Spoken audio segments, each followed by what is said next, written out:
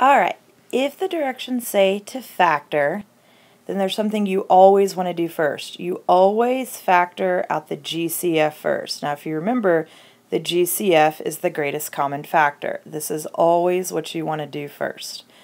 Okay, I'm going to give two short examples on how to factor out the GCF. The first one we'll start with will be 5a plus 10b. Okay, when you're looking at something like this, you have to think, okay, what is the GCF? If we look at 5 and 10, the GCF, the greatest common factor, is 5. Then we look at the variables. The first term variable is a, the second term variable is b. They don't share any variables, so our final GCF is 5. We open up parentheses, and remember that factor is like division.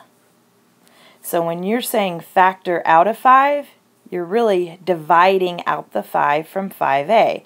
So if I had 5a and I divided 5, I would be left with a. Alright, plus. We'll bring down the plus sign. Then we're dividing 10b divided by 5. Well, since 10 divided by 5 is 2, and we have b left. Alright, this is your answer. We have successfully factored out the GCF. One way you can check your work when you're factoring out the GCF is to go back through and distribute your answer. Okay, so I'm going to rewrite my answer. 5 times a plus 2b. If I were to distribute the 5 to the a, I would be left with 5a. And if I were to distribute the 5 to 2b, meaning multiply. When I say distribute, I mean multiply. 5 times 2b, that would be 10b. And we can see here that we get exactly what we started with. Another short example of factoring is going to be a little bit more complicated. And so we're going to have 2x squared y squared plus 4xy cubed minus 6xy.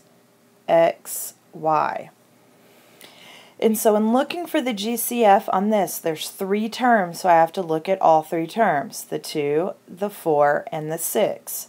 The GCF, or the greatest common factor of 2, 4, and 6, is 2. That's the largest number that divides out of 2, 4, and 6. If there is no number, then you would put a 1 here, or you could actually not write the 1 and you could skip that part. Alright, now what we need to do is we need to look at our variables. If you notice, all 3 terms have an x. And so even though the first term has x squared, they all 3 have an x. That's part of my GCF. I could not write x squared because they don't all have an x squared. That's the C part, the common part of greatest common factor. Alright, now we're going to look at the y values. We have a y squared, a y cubed, and just a y. What do they at least all have? They all have a y. So then you open up parentheses. Remember, we're dividing 2xy out of each term. So 2 divided by 2 is 1. We could write the 1 or we could leave it off. I'm going to leave it off. If I take out or factor out an x from x squared, I'm still left with one of the x's. If I factor out a y from y squared, I'm left with one of the y's. That's successfully factoring out from the first term. Okay, bring down your plus. Now divide 4 divided by 2. That's 2. I factored out the 1 and only x, so I'm not going to write an x here in the middle. Okay, now I need to factor out y from y cubed.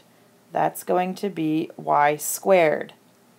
Notice that the exponent on y was 3. I factored out one of the y's. That means I'm left with 2 of them. Okay, last term, minus 6 divided by 2, that's 3. And notice that here I have an x and a y. Since I factored out the x and the y, that's all I have. This is our answer. And like the last one, we can easily check it by multiplying through. So I'm going to rewrite 2xy plus 2y squared minus 3. and I'm going to distribute or multiply. 2xy times xy would be 2, x times x would be x squared, y times y would be y squared. Okay, next term. 2xy times 2y squared. Alright, 2 times 2, that's 4. X, it's the only x, so I write it. Y times y squared is y cubed. And then the last, 2xy times negative 3 is negative 6xy. If you notice, this is exactly what I started with.